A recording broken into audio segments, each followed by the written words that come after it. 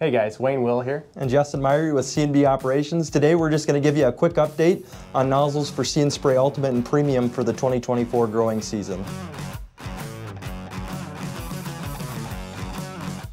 Starting off over here on the right side, we've got our ultra low drift nozzles. So we've been running these for years, right? We've been running these mostly in your straight down configuration, right?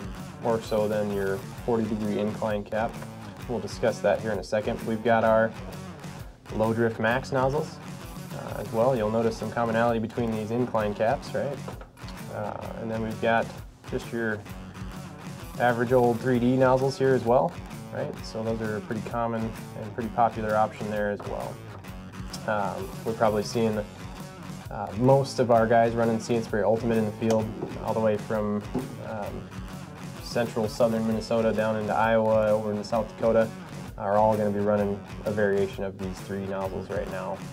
There are a set of other approved nozzles as well. We've got, as approved this year, we've got a new TSL 80 or targeted spray low drift 80-degree nozzle. You'll see less overlap with that one because you're going to have a narrower fan angle than you would say on an LDM or a ULD or even a 3D type nozzle, right? So what would be an advantage to having a narrower fan angle? Narrower fan angle just going to mean it's basically that nozzle can hit a lot less fewer weeds, so it's going to be more targeted for turning on those specific nozzles. So you'll see less overlap versus something that's got a wide fan angle is going to be touching more weeds, right? So we might see 4, 5, 6 or more nozzles kicking on to hit a targeted weed just because of that wide pattern. Yeah.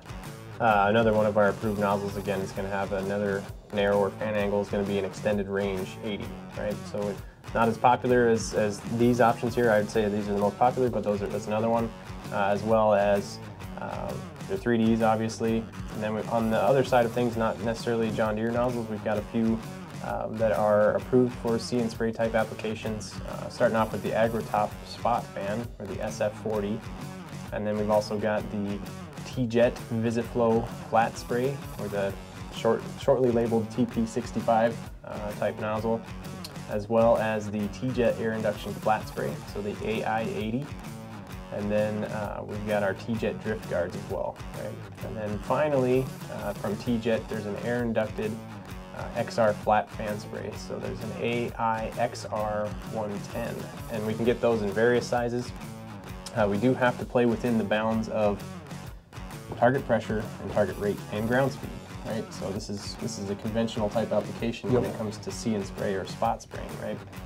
So what do we need to do nozzle size wise? The big thing is we're trying to size to be in 30 to 50 psi range when we're operating, and what we've been seeing from last year too, our mile per hour went up, right, for See & Spray Ultimates to run a little faster so we can get a little bit more done. So guys that ran last year might need to be sizing up on nozzles, and we've even been just seeing this spring guys varying on spot spray rates, that some are maybe running a little oversized on nozzles, and we need to back those down. So kind of what we've been seeing is 04 tip would be good for a guy that's going to do 10 to 12 gallon an acre work, and then bump up to an 05 if you're going to do 15 gallon an acre and up, and that might vary on product. Or an 8 if you're getting to 20-25 gallons, right? So absolutely, yeah. So there's a lot of things to consider. There's not a huge list of approved nozzles for See & Spray, so it's not super complex that way. Another thing to consider too is if you're spraying cross-row travel, what do we need to do there? Cross-row travel, narrow row beans are going to have a 100-degree fan pattern or wider. We want to be a little more aggressive in our coverage out there to make sure that we're not losing weeds or missing weeds because of occlusion there from the camera.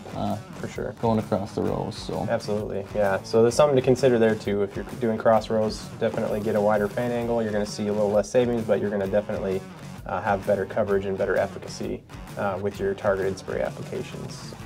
Another thing to touch on would be ground speed though, right? So that will help you determine what size nozzles as well, right? So if you're going to go anywhere from 12 to 15 mile an hour being the speed limit for See & Spray Ultimate, all the way down to 12 miles an hour being the speed limit for See & Spray Premium to operate, right? So some things there as well. And then, yeah, play within the bounds of your conventional spray nozzle selection resources, and should be able to get you the right nozzle. Yep. So.